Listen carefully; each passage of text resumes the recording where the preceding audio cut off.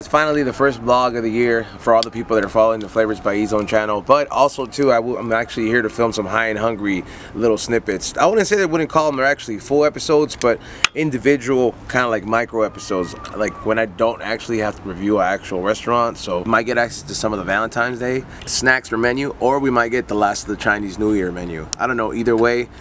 Of course I can't be really doing it up here kind of sober, so you know, you already know the routine. I'm an RSO it today. You guys already know the routine. I got it. Of course, I got my propane on me, but of course it is Disneyland. They care about you here more than they actually do at the airport.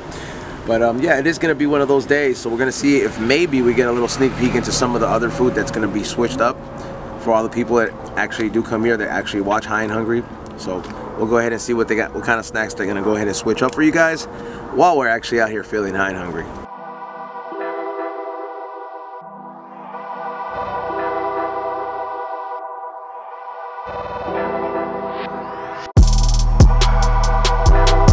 So we had to make a quick pit stop at the actual Disney store. I'm here with my girlfriend, so she's in there shopping, looking for some stuff. I guess today's the day where they actually switch some of the, I guess, late Chinese New Year stuff to like the Valentine stuff. So I really hope I get to get like a first dip trying into some of these things. Of course, we're gonna start off with California Adventure first because that's where the alcohol's at. But you know me, I have a way of getting my type of whiskey in here. Also too, yeah, it seems to be RSO time, baby. You know, I gotta take my fucking vitamins, bro. But I'll probably do it in a little bit, though. I mean, I don't want to just do it out here on the open and shit. Everything's in theme here, bro. Look at the security guard. He's like, yo. Security guard telling everybody to stop. I feel like the security guard's in theme too, bro.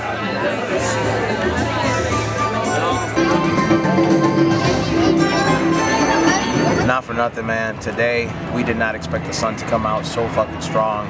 I did not expect it to be so effing packed.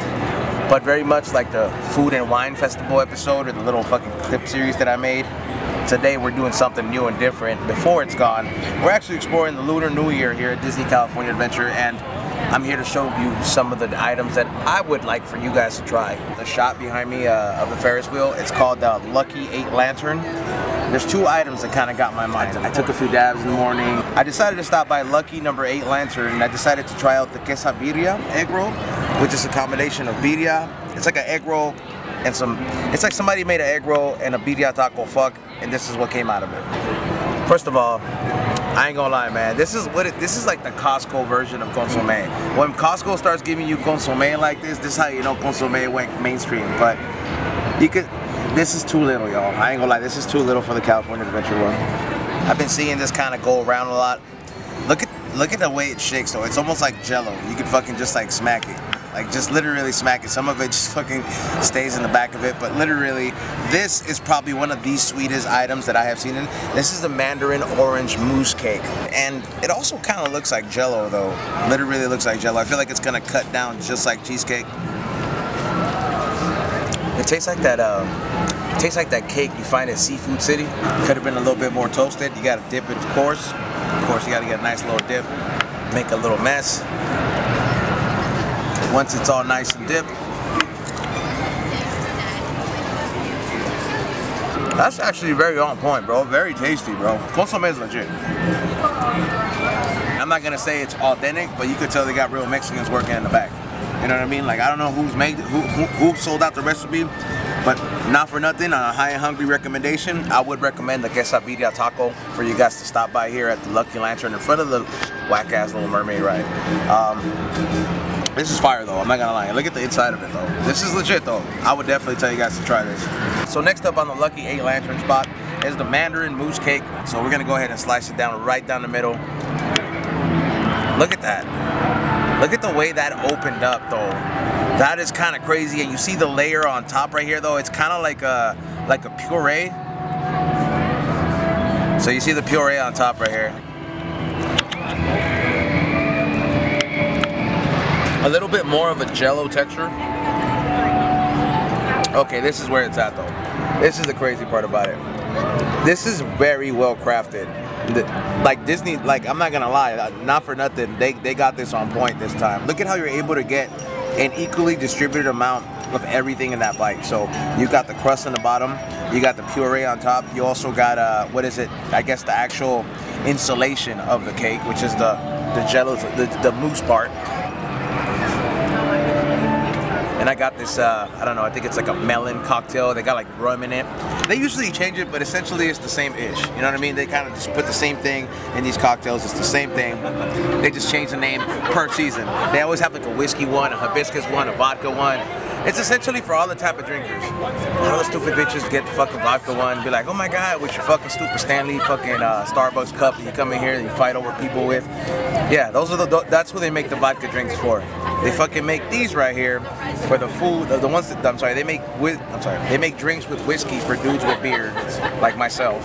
Although we're not really too fond of the cocktails, but this is a family-oriented place, so they can't just serve you, let me get a double shot of whiskey right off the top. Cheers, everybody watching on High Hungry.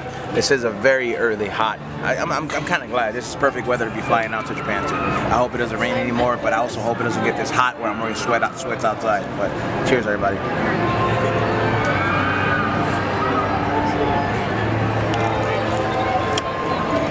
That's on point. That's on point too. Salute to my good people at Slick Shots. You know what I'm saying? My good people at fucking Slick Shots, always making it possible. You know what I'm saying? Pour that motherfucker in there. You get some of that red-breasted. That red-breasted one. You gotta wrap it up with some bitch-ass napkins. Because Disneyland will look through the trash can and be like, nope, nope, we saw it. Believe me, that's happened to me before. They let me walk in here with a whole 8-ball once, but they fucking were worried about the vape pen I threw in the trash. That's how you make it a legit E-zone type of drink. You know what I'm saying?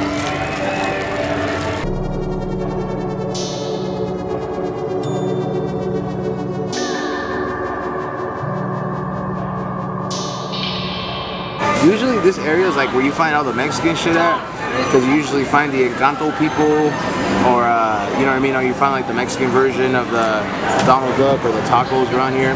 But it's all like Chinese New Year out this time.